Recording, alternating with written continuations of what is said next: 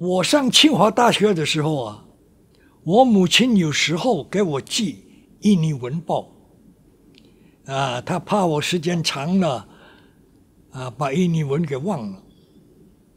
那么我看印尼文报的时候，有的同学就问我，还是那个彭复兴最要好的同学，你看的那个报纸登的什么新闻呢？他也好奇呀，我就告诉他，就一件新闻：美国的喷气式飞机在新西兰演习，因为飞得太低，把老百姓的那个玻璃窗给震破了，百姓就提出抗议，要求赔偿。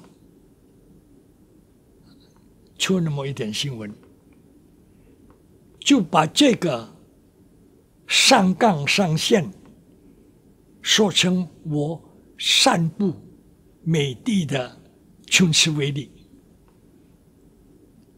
这个是反动言论了。第三，说我污蔑中国人民的生活。具体的怎么呢？还是那个同学彭复兴，有一天又问我，他说印尼那个生活他们是吃什么？吃不吃窝窝头？问我这个，我说印尼没有吃，不吃窝窝头，都是吃这个米饭。就说了那么一句话，这个就算污蔑中国人民的生活。第四还有也是属于反动言论，是什么呢？还是跟同学说这个话，我是看报纸的，看中国出版的报纸，说那个西北尤其甘肃河西走廊刮风沙的时候很严重这个视线很差的天昏地暗就那个甘肃那个是很刮风沙，就说这个天昏地暗，这个也是属于反动言论说不满中国那个是报纸登的，对不对不是我瞎说的，报纸登的还有说我的历史有问题这个也很严重了，是不是这个就是触犯要诉的事情历史有问题，那什么问题？他不提，你要提的话，让我知道一些，我可以说明嘛，是不是问题？他不说，他要我交代，你历史有问题我没有问题我怎么交代我没法交代好了，就这几件事我不服嘛。我没有问题嘛，我没有交代这个就是说，你坚持反动立场，下一回又开一次会，是怎么呢？因为那个3班的同学火力不够，这次就动员什么全系的同学你想一想有多少人？几百人是不是？那个火力就很大了，对不对？那不得了了，那个七嘴八舌，是不是？就是压力一定要我交代反动思想要交代清楚你的历史这个就是肃反的目的要调查每一个人的历史。当然我没有问题嘛，是不是？我还是没法交代交代什么我没有问题嘛。这个历史问题他追得最紧了我还是没有交代嘛，没有可交代嘛。这个呢，好了，就斗我2次。这个我生平，因为我没有经历过这个斗争，这样的斗争我是不接受的。你这样等于侮辱我嘛，对不对啊？七嘴八舌这样，对不对啊？站在那个中间，那个，你把我当做什么了，对不对？你侮辱我的人格啊，我受不了啊！这样的事情啊，对不对？我感觉到非常痛苦啊。好了，结论最后是怎么样？把我勒令退学啊！因为说我什么呢？说我抗拒运动啊，不交代问题嘛。你等于抗拒运动，这个罪名很重啊，是不是啊？你抗拒运动啊，那不得了了，勒令退学。勒令退学的意思是什么？你滚啊，滚出清华了，对吧？但是我在中国没有家，那你勒令退学，我到哪里去啊？你说我到哪里去啊？是吧？那么我就到那个校长办公室了。他是校长办公室管这个事嘛，管这个申请出国的时候是吧？我说你给我开证明啊，我到外事处去申请出国，对不对？因为我们在你勒令退学，我在中国没走，我往哪走啊？哎，他不开这个，你不开这个他要党委介绍信呢，才能够去外事处申请出国证啊。党委不开介绍信，我不能去外事处啊。那我就跟学校讲，你开勒令退学，我只好睡马路边了，怎么办呢？你得解决我的问题啊，对不对？我没有家，在中国你得解决你开除我没有意见，勒令退学，对不对？这个我没有办法反对，对不对？但是我得回家，对不对？你又开除勒令退学，又不让我回家，我往哪去啊？我说我只能睡马路边。他后来呢，也就是这个现实问题嘛，他还是给我开介绍信啊。我就去那个外事处去申请出国证，对不对？那么出国证他说什么？你要有保证人，是吧？要找一个你说谁敢保证我？我打成了这个，是不是？勒令退学的，谁敢保证我？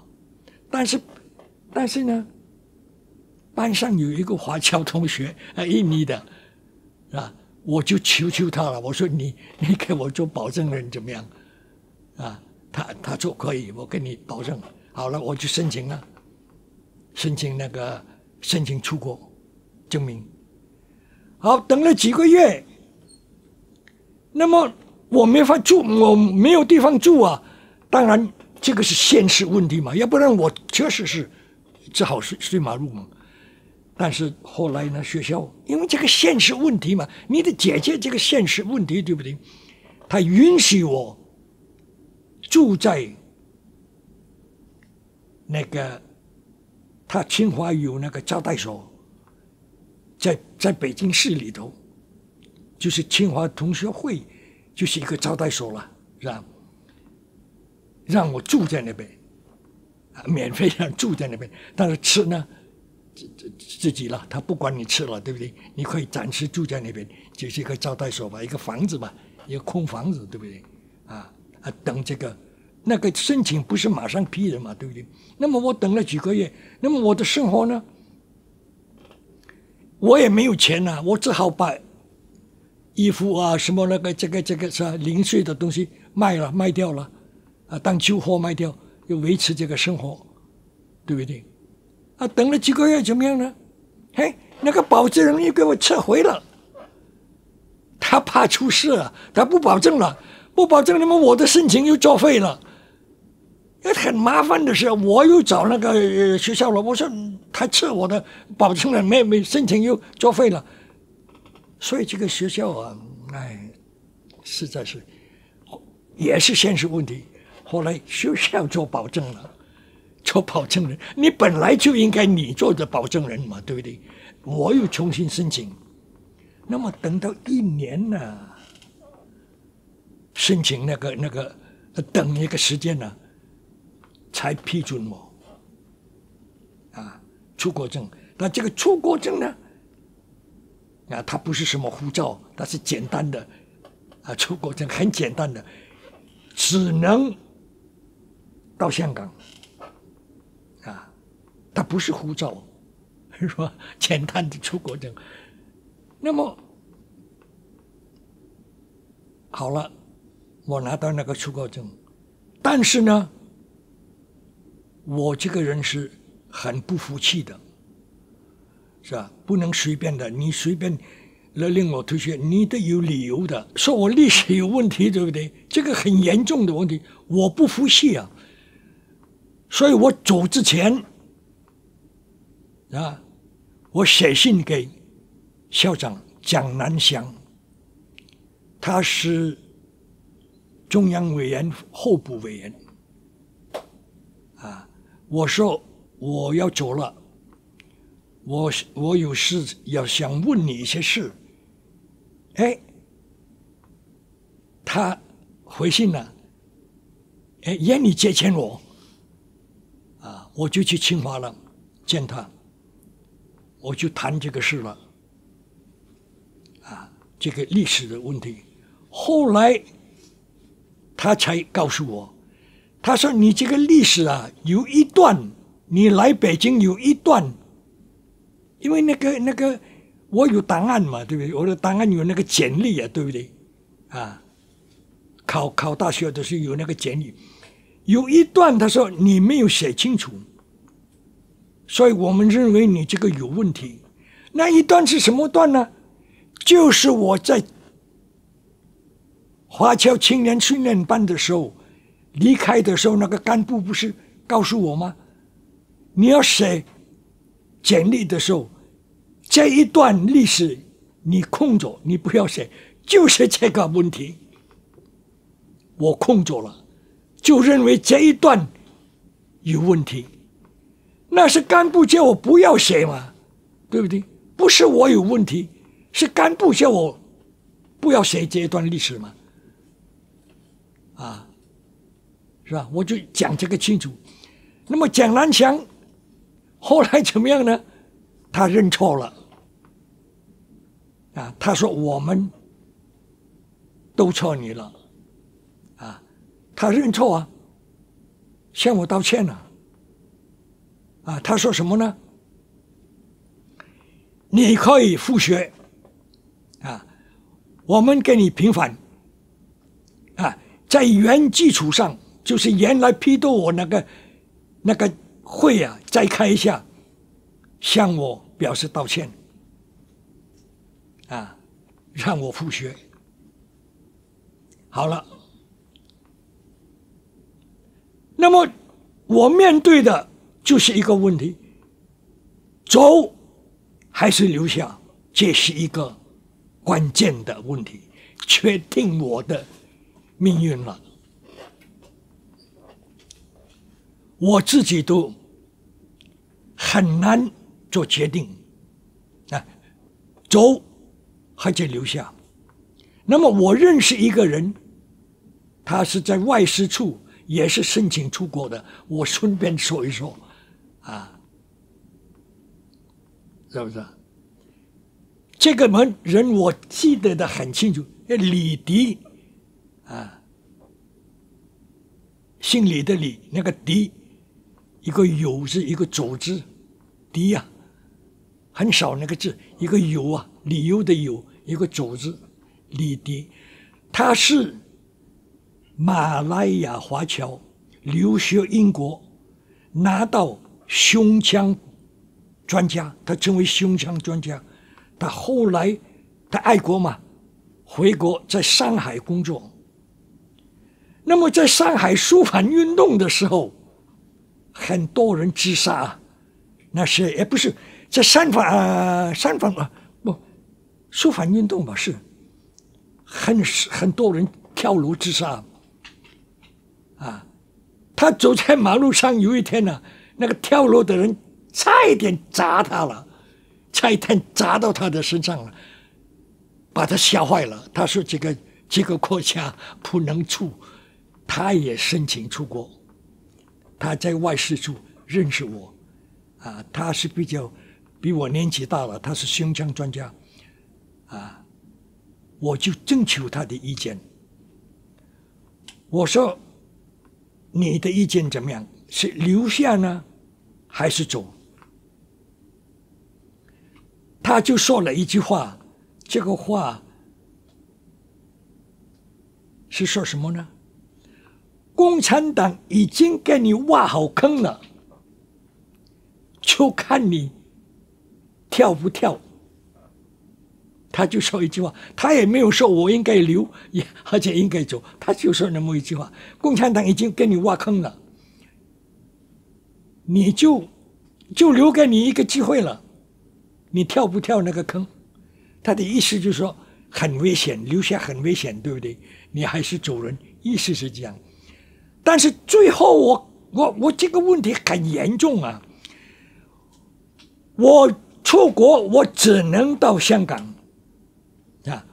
不能到印尼，因为印尼有规定，凡是华侨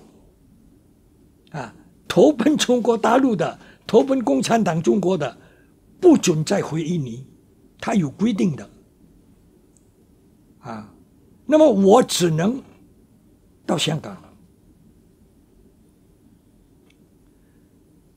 那么到香港，其实我哥哥已经给我准备工作了，已经给我安置工作了，在银行工作。其实我如果到香港，生活没有问题的，对不对？已经给我安置在银行工作。但是我想到香港，我没有办法再上大学，因为香港大学完全是用英文教学，而且那个是贵族学校，那个学费很贵的。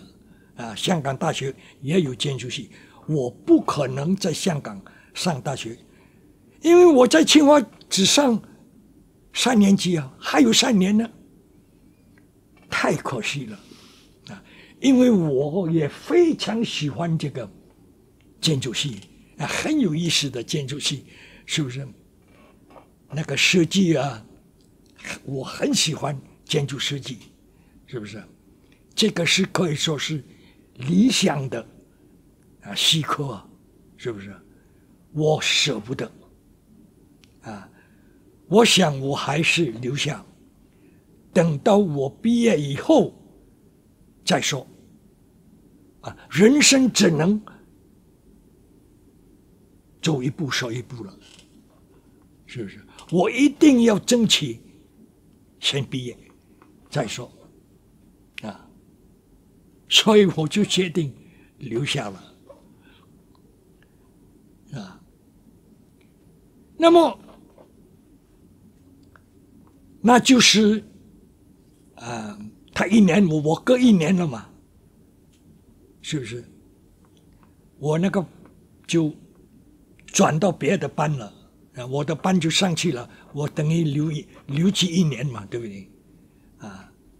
我接着就念4年级嘛，对不对？那个是5、6年的事。到57年又来一个运动了这个中国这个实在是不是过了初一过不了15，对不对？有那么说法的，一个接着一个运动你过了这个关过不了那个关，过那个关又不过另一个关，是吧？这个是毛泽东是很可怕的，很可怕的，是吧？那么我呢，清华复学，我更小心翼翼了，对不对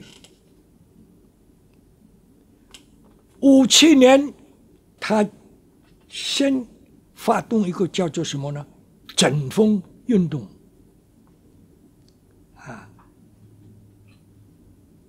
他是说要反对官僚主義，是吧？反對宗派主義，還有反對是什麼？啊，也是相反，是不是？反對啊，他要求每一個人，主要是知識分子啊。當時大學啊也列入知識分子之列，認為主要是知識工農他沒有這個要求，是吧？基本上不參加這個爭鋒，他是要求知識分子相當提意見啊。那麼相當提意見，它的意思是什麼呢？要改進黨的這個作風，對不對？有官僚主義啦，有宗派主義啦，啊，還有什麼主義？三國主義嘛，就叫做啊。但是那個時候呢，因為人人都害怕，對不對？啊，經過很多運動了嘛，沒人敢提。那麼毛澤東一再聲明啊，知無不言，言無不盡，言者無罪啊。這個是毛澤東一再聲明的啊，聞者出戒，對不對？言者無罪，16個大字嘛，對不對？啊，知無不言，言無不盡，啊，言者無罪，聞者出戒。這個是毛澤東一再提出這個，他等於他保證嘛，對不對？最重要的一句話就是言者無罪。這樣人們才逐漸敢提意見。那麼提意見的方式呢，兩種，一種是貼大字報，貼在那個校園裏頭的牆上，對不對？貼大字報，相當提意見啊。一種是什麼呢？開座談會啊，是鳴放啊，百花齊放，百家爭鳴，對不對？相當提意見，兩種方式。那麼後來因為毛澤東一再保證言者無罪，人們才敢貼大字報。那麼後來呢，這個滿牆啊，新華園啊，全部貼滿大字報，牆上啊，牆壁上啊，他是用那個啊五顏六色的紙啊寫的大字報，滿牆都是貼。那麼貼我只看。我自己不貼，我沒有貼，我沒有意見嘛。他是相當提意見的。我每天看，我只看，我沒貼。絕大部分是什麼呢？對絕大部分的意見，就是對肅反運動有意見。總共啊有幾百人啊，像我這樣也是成為肅反的對象，被批鬥的。啊，是吧？幾百人呢，一共被批鬥的，啊，貼大字報表示不滿嘛，對不對？當然沒有開除他們，雖然沒有開除，但是表示不滿，受到侮辱嘛。因為有的嚴重到什麼地步呢？把他們關在房子裡頭，連窗戶都釘下，等於做黑牢啊！把這個學校變成黑牢啊！啊！當然表示不滿了，對不對？最主要的大概80%啊，我每天沒有事就看這個大字報，就是對肅反不滿啊，認為是違反這個憲法，是不是？最主要的，當然還有其他的意見了啊，對這個留學也不滿，因為什麼呢？只有黨團員才可以留學，那個時候主要是留學啊，對不對啊？那麼不是黨團員的呢，啊不可以啊，都是黨團員，對不對？這個就是限制人了。另外還有對政治輔導員也提意見，認為這個是特務啊，專門是吧？管這個同學的這個一舉一動。還畫了一個漫畫，對不對？這個簡直是像蜘蛛網一樣，啊，一舉一動都受管制了，对不对？画一个漫画啊，蜘蛛网，这个都提意见，因为大家都提意见嘛，对不对？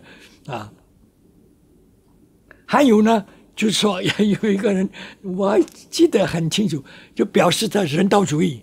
人道主义是没有阶级性的，啊，是吧？你比方说，他说，如果说美国总统啊落水，啊，我如果看到，我也要救他，表示人道主义不受阶级的限制，啊，这个当然是受批判了，认为这个是不是资产阶级的人道主义观嘛，对不对？这个都是受批判的，但是他认为应该是没有阶级的啊，人道主义是不受这个阶级的限制，对不对？也提这个意见啊，各种各样的意见都有，那是很热闹了，对不对？好了，我没有提意见，我没有写，对，我没有意见嘛，对不对？你已经学校已经向我道歉了，对不对？已经给我复学了，我认为已经很不错了，对不对？我没有意见了啊，我确实没有意见。但是呢，我收到校长的通知，校长亲手通知啊，要我参加华侨同学会座谈会。华侨同学的座谈会在校长办公室举行，这个就是秘密会议了啊，这个是不公开的，只限于华侨同学。那么我就拒绝了，我说我没有意见啊，我不愿意参加那个会。过2天，第2次通知，一定要参加，是不是？我还是拒绝，谢绝啊，不参加。第3次啊，通知我，强迫我一定要参加，啊，不参加不行。那我再不参加就成了问题了，对不对？成了问题人物了，对不对？那我没有办法，我只好参加。啊，这校长办公室开的，由校长蒋南湘亲自主持会议。参加的人一共只有10几个，都是华侨同学，因为清华大学很难考啊，是不是啊？能够考进的华侨很少的啊，总共就10几个吧，啊，另外呢，一个是秘书记录的，啊，因为提意见他要记录的，就校长主持会议，另外有一个秘书做记录，就2个人，一共10多个人。那么提意见呢？要求华侨同学提意见，向党提意见，这个就是等于什么？等于强迫人提意见呐，啊，你不提都不行啊，对不对？啊，但是呢，再强迫，只有2个人提意见，啊，因为那个时候那个华侨大部分是印尼华侨，啊。2个人提意见的都是印尼华侨，都是土木系的，我不认得他们，见过面的人不认识啊，见过面，清华很大嘛，1万个学生啊，对不对？第一个提意见的人很简单，他说他来自热带国家，他希望毕业以后不要分配到东北那个寒冷的地方。最好不要分配到那里，他希望学校照顾华侨，分配到南方，就提那么一件，第一个意见。第2个意见，这个就是决定我的前途了。他叫做潘志明，啊，姓潘的潘，志气的志，明白的明，潘志明，他是印尼居港的华侨，他发言。他发言之前，他先说明，他要说的这个事从来没有透露过，这是第一次透露。他的目的希望学校今后不要重犯这样的错误他希望学校，他的态度很温和没有攻击的意思，完全没有，他是很温和的提出这个意见。好了，下面就是他提出的意见他说书反的时候，他也成了书反对象，斗争他。那么当时呢，这个书反运动他有组织这个5人小组，专门斗人的，那是暗中斗人的。我是不属于暗中斗人，我是公开斗的，对不对？他有的是问题严重的，他是暗中斗的，秘密斗争的，那就是秘密审讯。5人小组5个人斗，都是同学，都是学生但是都是党团员，就是所谓的积极分子5人小组书反5人小组斗这个潘志明，在哪里斗呢？在图书馆的地下室，而且是半夜3更斗的。他故意在半夜3更斗，制造这个恐怖气氛。7斗8斗，斗什么呢？要他交代在印尼参加过反动组织三民主义青年团，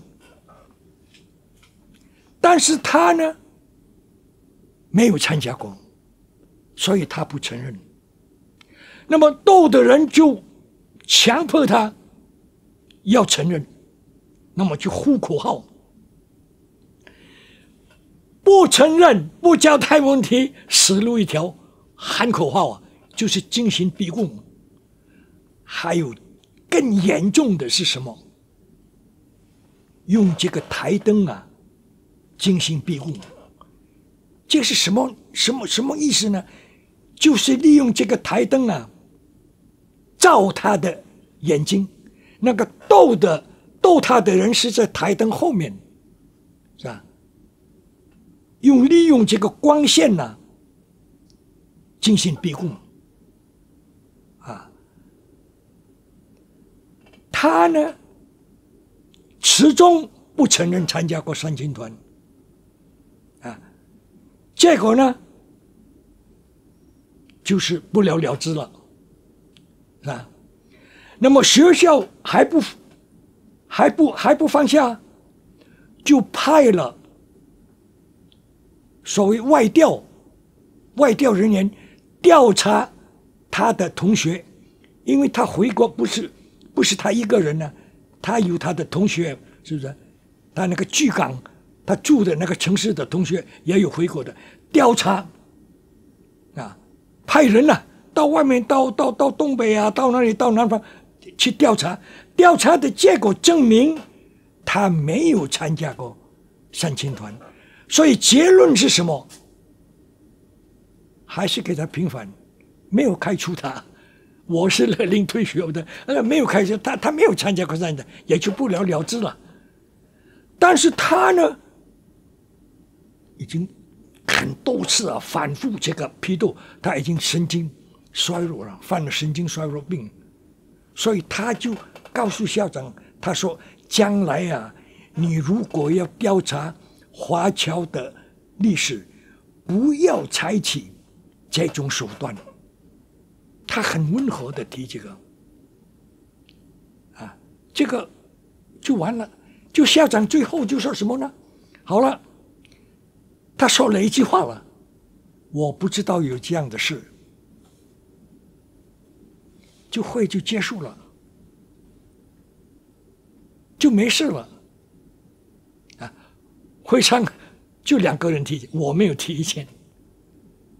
问题在什么呢？会后我就想了，你校长假设真的不知道，就假设你不知道这个事啊，其实哪里不知道，哪里这个东西全部是党委布置的嘛，对不对？哪里不知道啊，对不对？啊，就假设你校长不知道这个事，但是你应该交代啊，是不是啊？你应该调查啊，你应该承认错误啊，是不是？你应该向华侨承认这个逼供是错误啊！我当时就这样想了，对不对啊？好了，你不是要求我们向党提意见呢，我就写了一张小字报提意见，文字不多啊。我的题目是什么？你听啊，要求党委交代潘志明事件。这个题目是很针对党委啊，是不是？文字不多，但是有一句啊，非常严重啊。我说什么？半夜3更利用台灯逼供是法西斯行为，这个那不得了了。我这个小字报啊，我写的，但是同学呢帮助我写成大字报，但是毛笔字，我的毛笔字不好。同学，因为当时提倡你提意见嘛，对不对？这个是要你提意见嘛。那么我的同班同学那个啊叫什么英啊，徐什么英啊，我忘记了。他主动的，他说我给你写大字报，我是写小字报，他给我写大字报。把这个大字报贴在那个人最多的地方，有图书馆那个入口的地方。好家伙，这大字报一出啊，成了一颗炸弹了，就定时炸弹爆炸了，对不对？但是我也没有想到它的后果那么严重，我没有想到。我接受啊，几十封信啊，都支持我，说你这个意见呢是正义的正义之声，还有写什么党团员，还有写什么有10多年的党员历史啊，有10多年入党的历史，我收到几十封信啊，支持我。是不是？但是因为我平时呢，我很低调的嘛，对不对？我不是那个爱出风头的人，对不对？我很低调的，我没有想到这个后果是这样的，我也很惊讶，对不对？好了，这么一来，影响很大嘛，对不对？那影响很大，这中共他是最怕就是影响嘛，对不对？他影响，党委就慌了，那么第2次又召开华侨同学会，但是这一次呢，不是蒋南湘主持的，是艾之声，就党委第2副书记艾之声召开的那个会议。这个艾之声是谁呢？他的父亲是艾士奇，中共的哲学家，他写过一本书叫做《大众哲学》，我都读过，写得很不错。我在印尼的时候都读过《大众哲学》。他的父亲叫艾士奇，他的父亲叫艾之声的父亲，他是党委第2书记，召开一个华侨同学会，也是秘密召开，外界都不知道。那么这个会什么意思呢？他承认就是斗错潘志明了，是吧？他承认，向潘志明道歉，是吧？但是不承认台灯逼供的问题，这个大家不接受，认为你这个不行，我也不接受你只承认说超多人了，你不承认用台灯逼供。我提的问题就是台灯的问题嘛，对不对？如果一般的斗争我不提了，就是台灯这个问题，我认为是很严重的问题他不承认有台灯的问题，散会散会完了呢，那么这个问题还存在对不对？好，在整风运动的时候顺便提一件事，这个也是大事，清华的大事有一个土木系的同学叫做赵书范，姓赵的赵，赵子阳的赵，树是树木的树，范是模范的范，他是土木系的，叫做赵书范。他组织一个自由论坛他摆一张桌子在那个民宅的门口，摆一张桌子，拉一个扩音器，就宣布成立自由论坛。那个民宅那个民宅的大门大门口那个很多人是那个交通那个人来往最多最热闹的地方，他设那个自由论坛，他就要求那个走路的人过路的人要求上台向党提意见组织自由论坛，这个赵书范那么有一天我路过那边民宅的门口，他把我拉上去了是吧？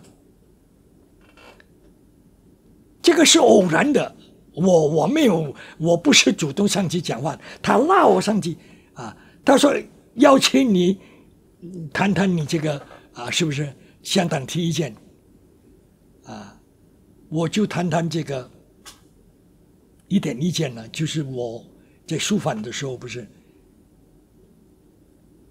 那一段经历就是开除我学期以后又不让我回去，不让我介绍信出国就那一段意见我就提了不多，我就提这个，那受到听众的非常欢迎那么有的人不知道谁贴一张漫画，漫画是什么呢？画的就是潘志明受逼供的那个，受台灯逼供的那个，他画成漫画了，贴在那个布告牌那么有人说那个漫画是我画的，是不是推到我的头上我不是我画的，你不能，我就把这个潘志明事件就透露出来了是不是？说漫画是不是我画的？我一定要澄清这个事嘛，对不对？不是我画的好了，党委又召集了，又第3次开会了又承认错误，而且这一次的会呢，那个5人小组批斗潘志明的人有一个叫做黄子聪，我还记得姓黄的黄，志气的志，冲锋的冲，黄志聪，他大概是党员，他是5人小组的头头，啊，批斗潘志明最凶的一个人，他出席会议了，他向潘志明道歉，承认都错潘志明了，但是呢，还是不承认那个台灯的问题，是吧？那么其他人华侨同学啊，不说话了，为什么？党委都找过他们，施加压力啊，你不能再提这个台灯的问题，委托我一个人坚持，你一定要承认这个事实，台灯比共。那我成了什么？成了眼中钉了，是不是？啊，其他华侨同学都不发言了，潘志明本人他也不说话了。那么后来，这个问题就变成严重了，就出现大字报了。当然，那个是毫无问题，党委指示的，暗中指示。不是单位出面的，是同学以某某人的名义出的大字报，硬说什么根本没有潘志明事件，是完全冯国将捏造的。我成了什么造谣，那就很严重了，对不对？我成了造谣了。要我交代反党反社会主义的言行啊，那么我怎么办呢？我没法，我只有破釜沉舟了，我没法承认呢。我能承认是造谣吗？后来呢？这个问题很严重了，对不对？我就找潘志明，我就问他了，我说有没有这个台灯的问题？他反问我，我敢造谣吗？说明100%有这个问题，是不是？所以另外，我顺便再说一说，这个很巧，这个事情很巧。哎，我突然在垃圾箱啊捡到一份美国杂志，我还记得那个杂志叫 Illustrated， 大概是 Illustrated， 它是破烂的杂志，在垃圾箱。那个我想是什么？留美那个教授啊，因为清华很多教授是留美的，对不对？可能是留美教授订的那个杂志，或者什么样，或者带来的杂志，看完了就扔在垃圾箱了。我捡到了，刚好那个杂志里头有一篇报道，苏联的特务就利用台灯逼供，而且有照片。那个很明显了，利用台灯逼供，原来是苏联发明的，中共是向苏联学习的，是吧？我就得出这个结论了，这个是事实啊。一个是潘志明说了啊，是有这个事，另外我就看那个 Illustrated。啊，有这个事，对不对？用台灯逼供，有这个事，对不对？啊，我就是坚持，一定要党委承认，我就写了小字报回击。我说，他不是要我检讨吗？反党反社会主义，要我承认是我说是潘志明事情是我造谣的。把我逼到死路了，我就回击了，我就说，我这个话很厉害呀，头可断，血可流，间接不做检讨，因为潘志明的事件是100%事实。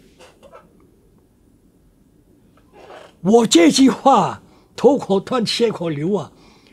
后来啊，起诉书啊，后来我不是被起诉了吗？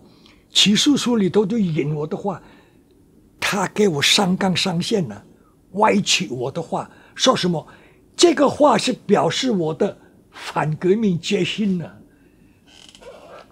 你想一想，我这个话不是跟反革命没有关系嘛？我是针对学校说我造谣嘛，我是说这个，我跟反革命有什么？他把这个话起诉书里头有啊，我的起诉是这样说成是我的反革命决心，反党反革命的决心了，说成是这样了，啊，这是以后的事啊，再说，对不对？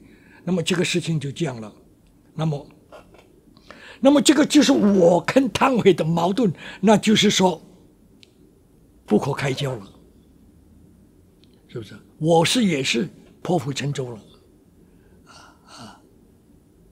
死路一条了，是不是？没法退啊！我不能承认我造谣啊！我怎么那死了我也不能承认我造谣呢？就是逼我到死路一条了，对不对？我就跟汤唯就干到底了，我跟他拼了，对不对？死就死了，啊，就是这个问题，这个就是肃反的问题，是不是？好了，这个汤唯啊，这个他是要收拾这个我的言论呢，他要消除这个影响，因为这个影响很大，对不对？因为我绝对不承认这个造谣，潘志明事件是100%的事实，他要消除这个影响，他布置一个会，他就是什么会呢？啊，肃反辩论会，他布置这个会啊，说这个关于肃反运动是错还是对，开个辩论会。实际上说是辩论会，实际上是什么？围剿会，那里是辩论会。当然刚开始是辩论会，啊，可以上台辩论。你认为肃反是对还是错？是不是？这辩论会全校性。那么他借用什么呢？借用那个赵肃反的自由论坛，啊，上台自由发言。那就有两派了，一派是保皇派了，对不对？啊，因为毛泽东说得很清楚，毛泽东对肃反的结论是什么？他是说什么？10个指头的9个指头，肃反成绩是主要的，缺点和错误是次要的。是9个指头对1个指头，这个是毛泽东对肃反的结论，这个下结论。那么当然这个保皇派就保卫毛泽东的这个说法，那么反对的呢就说肃反是乱斗人，否定肃反的成绩。两派嘛，对不对？辩论，对不对？自由论坛呢，啊，一个上台，一个反派，一个是不是？那么我呢，当然也上台，我就驳斥了。那么我的驳斥是什么呢？第一，肃反是违反宪法，啊，侵犯人权，是不是？啊，蹂躏人权，啊，所以我说肃反是粗暴的，是吧？啊，侮辱人格，是不是？啊，所以我的结论，肃反的成绩等于负数，0都不到，是不是？这个就我的这个针对毛泽东了，就等于反毛了，对不对？那就针对毛泽东了。对，毛泽东说肃反成绩是主要的，我说肃反成绩是负数，那是不得了了，是不是？那就不得了就辩论了，辩论到最后呢，有人就发觉了，这个辩论会的风不对头了，不是辩论会了，是围剿会了。有人就发现这个苗头就退出辩论会了，不敢再否定这个书反成绩了。最后只有我一个人了，就是单枪匹马干，对吧？那么最后他动员什么？动员的团委副书记上台围剿我。那最后呢，所有的发言都是支持毛泽东的书反成绩论，反对我成了一个单打独斗了。那么最后一个在阶级教室开的会，那是最后一次了，最后一次，对不对？那么主持会议的人就拿那个录音设备就问我可以不可以录音？他这个问我这个等于废话嘛？我说不可以也没有用嘛，对不对？你当然我只能说可以了，可以录音了。你可以录，就这阶级教室，那个阶级教室全部满座了，在门口外面都听这个最后一次的辩论会。他先让我说话，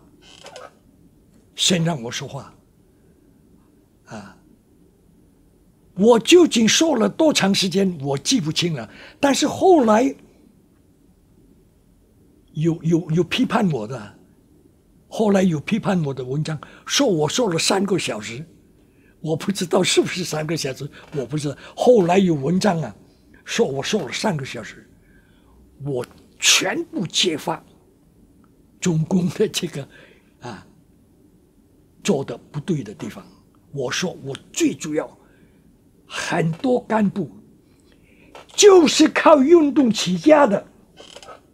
运动一来他就起来了，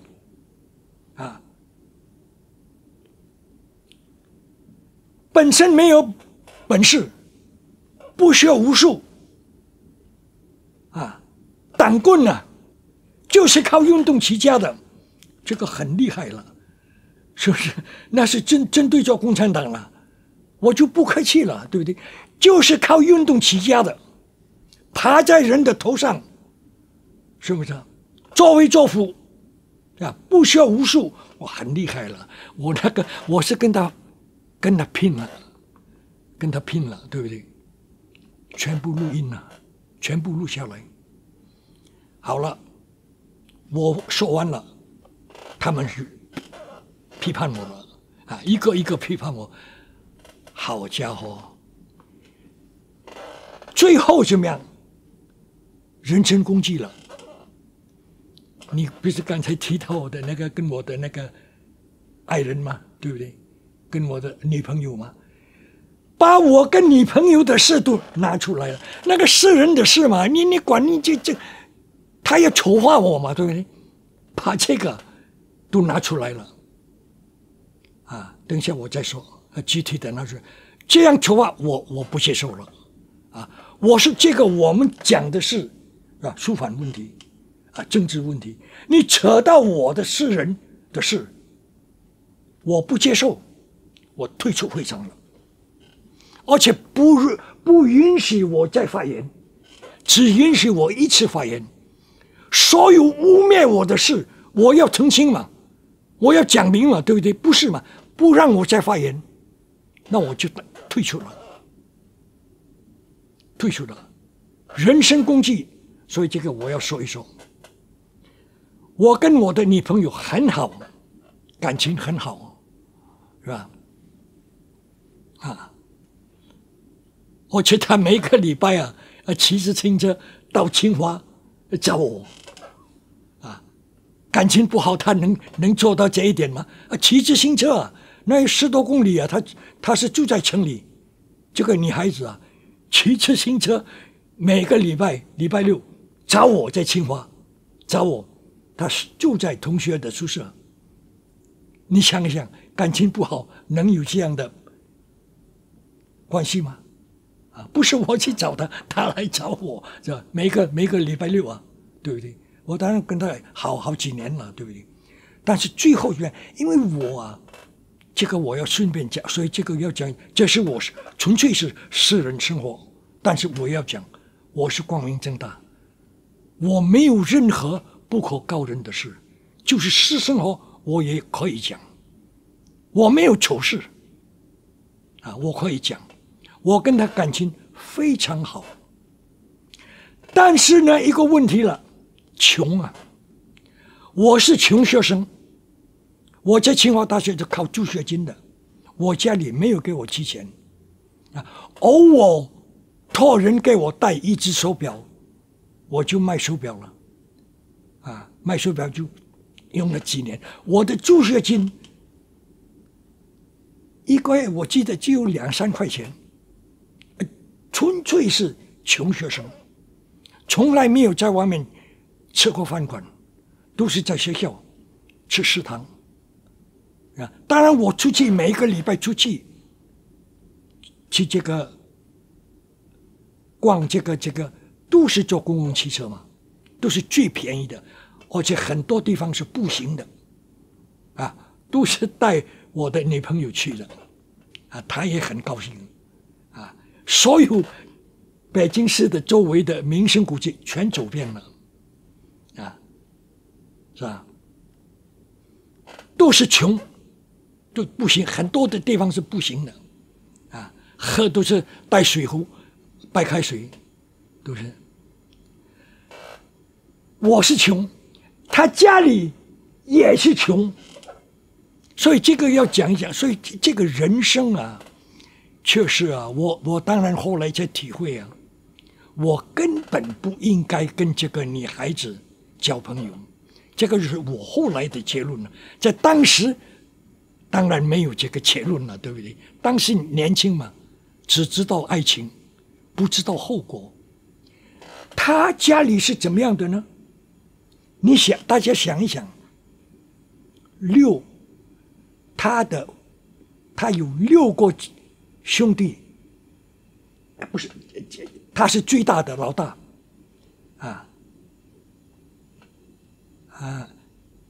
等等2个男的，4个女的，6个。他原来的父亲是开什么呢？卖茶叶的，开茶叶店是比较好对不对？但是后来因为说是公私合营还是怎么样，对不对？他说他是贪污还是什么？他是说挪用公款，劳改了。你想父亲去劳改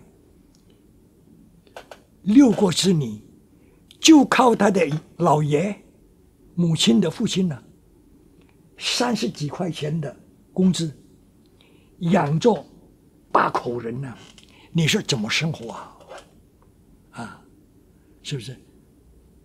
我去他的家看他的弟弟妹妹上学，带1个窝头跟1块咸菜，这样的生活，他是中国生活最低的生活水平，他的家是这样的一个家父亲是劳改，没有钱了，挣1个月只挣30多块钱，养活8口人。他穷，我也穷。渐渐的，他的母亲就不高兴了。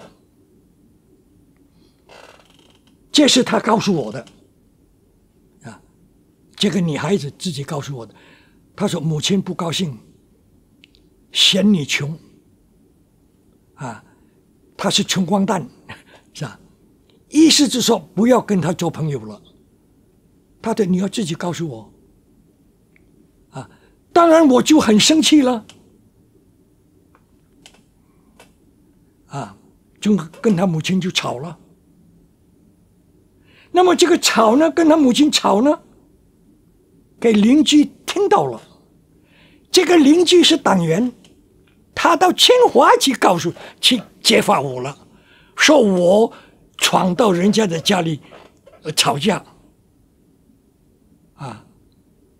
就这样的事，就把我这个吵架的事拿到大会上去讲，就是人身攻击嘛，我不能接受这个嘛，我讲的是肃反问题嘛，是讲政治问题，你拿我私人的关系，对不对？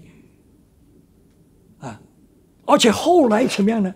这个女的后来在母亲的压力下，她认识一个华侨，又认识一个印尼华有钱的华侨，结果呢，她跟他去了，跟我离开了。这个是后来的事了，对不对？在母亲的压力下，母亲说：“如果你不跟冯国将脱离他，你给我滚蛋。”他没有办法，我理解，我能理解他，但是我是非常痛苦这个感情破裂是我一生当中最痛苦。直到现在我还做梦直到现在我还做梦跟他的来往跟我的那个女朋友的来往，这样痛苦直到现在。做梦还梦见他，看看我的感情，是不是是这样的事。那么这个会呢，因为他不是人身攻击吗？我离开了。结果把这个我的发言全文登在新清华。新清华是校刊来的快订，我买了那一份，我买了，我也带出来了，可惜什么丢了，就是我的发言他为什么登在新清华？不是因为表扬我、同意我，不是的，他作为反面教言说我的这个反动言论作为反面教言。那么注意那个是57年，后来反右嘛，对不对？这个整风运动后来转变成为反右运动我被打成清华最大的右派分子嘛，对不对？那么58年新生上清华大学的新生，所有的新生都必须批判我那个发言，我的发言作为教材反面教材。每一个新生都必须批判我的那个发言。新清华，在新清华，后来你看，我顺便说我认识一个清华的同学，他要回北京探亲，我叫他到清华去，到图书馆借那个新清华，把它影印给我。他回来告诉我，他说那个新清华那个校刊关于反右的那个封存了，不能借，不能借，封存了。